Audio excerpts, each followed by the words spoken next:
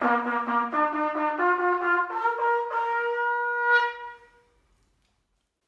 guys, new IT video is here. Want to be sure about iOS 11 update process? Well, right now I have two Apple devices with iOS 10 and I would like to update them. If you are interested, keep watching and repeat the process as you please. First though, data backup. Even since this process is seamless, it's still highly recommended to have backup ready. I saw way too many times when the process update failed, sometimes with the data loss. Those are very sad times for users. Two options how to make iOS device backup are iCloud and iTunes. Results are basically the same. However, cons for iCloud might be the available space on your virtual storage. Free plan offers only 5 GB of the space compared to iTunes, where you are limited only by available space on your Windows or MacBook machine hard drive. And my personal recommendation before moving to iOS 11 is to actually spend some time removing apps you don't using anymore and making an order in your personal data. Update times are usually the best for doing such a cleanup. To start the backup process, you just need to open iCloud settings within your device, then click on iCloud icon and finding iCloud Backup.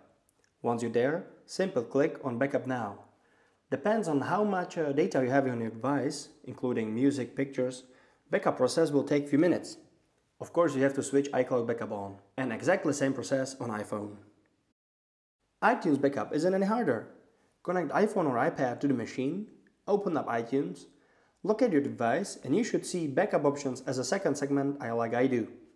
Click on Backup Now, give to the process necessary time, and you're done. It works exactly the same way on Windows machines with iTunes. Now let's see the update process by itself. Here I have ready iPhone 7 Plus and iPad Pro 10.5 inches, both currently running on iOS 10. Necessary backups has been done, of course, so let's check the settings. On the General button, you will find Software Update, and once you click on this button, system will automatically search for latest available updates. Both devices already know about iOS 11, so start the update by clicking on Download and Install. You have to agree with terms and conditions, but once you pass this step, update process will begin. And as you can see right away, iPad had already cached iOS 11 update package, so it started the process right away. The iPhone doesn't have it in cache, so it starts with downloading the package first. I speed up the video a bit, and iPad is about to be updated. Obviously it updates, even if you're atheist like I am, you should always pray to some God. It's still a fragile moment for your device, and if the update fails for any reason, you quite certainly have a nice brick. This time though, my praise has been listened and iPad is updated. And it took about 10 minutes. At the same time, iPhone downloaded the update package, so let's start the update here too. Back to iPad and its welcome screen.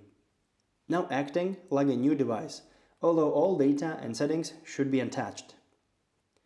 Briefly going through Touch ID settings, skipping the screen passcode,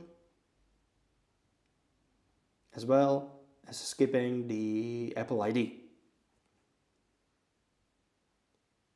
Few other options here, including quick start guide for iOS 11 actually. And voila! I'm home. Let's check this new graphic user interface, starting with iOS 11 wallpaper setting for home and lock screen.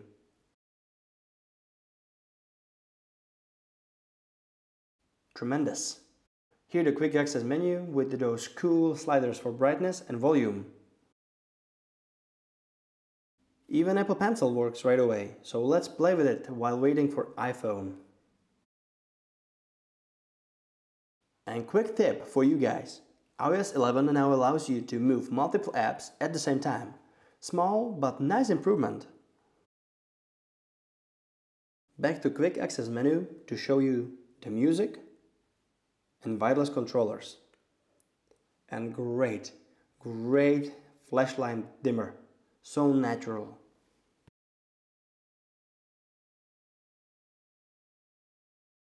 And iPhone is ready as well. It took 10 minutes for update itself, plus another 10 minutes to download the installation package. This result depends, of course, mostly on your internet speed. Going through a new welcome screen And the update is done. Welcome to iOS 11. Update was successful. Here just briefly showing new GUI and quite hidden night shift mode button. I am very happy to have the latest iOS software on my devices. There are plenty of new and interesting features I already know about, but also I'm excited to be surprised time to time in the next few days with this new system. After proper using it, I will definitely bring you a new video with tips and tricks for iOS 11. All for today, fellas. Thank you for watching and I hope you find this video useful. Please like or dislike it, and yes, we are still looking for new subscribers. iMessage sticker pack from Mom still available at App Store. Links for download are below the video. We'll be happy if you check them out.